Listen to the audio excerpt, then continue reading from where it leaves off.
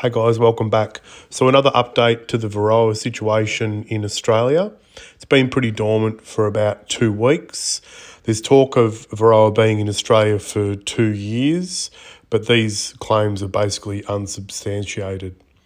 Now, we had about 38 individual findings of Varroa, and there was one up there on the left-hand side at Narrabri, but yesterday there's been a new one at Coffs Harbour.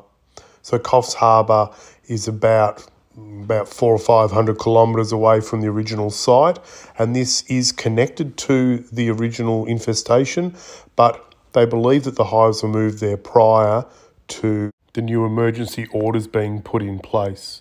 I actually drove up to New South Wales over the weekend for a family vacation and had a bit of a look at the almond fields, and you can see a lot of beekeepers already starting to place their hives.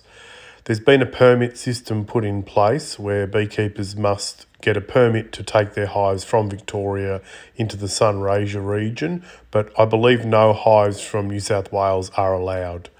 There is also a permit in place for Queenslanders to take their hives through New South Wales into Victoria and the Sunraysia region. So it's going to be a pretty big event to get the almonds, citrus and all the other fruits and bits and pieces pollinated in a timely manner without all the hives from New South Wales. Thanks for watching, guys. For further information, go to the Department of Primary Industries.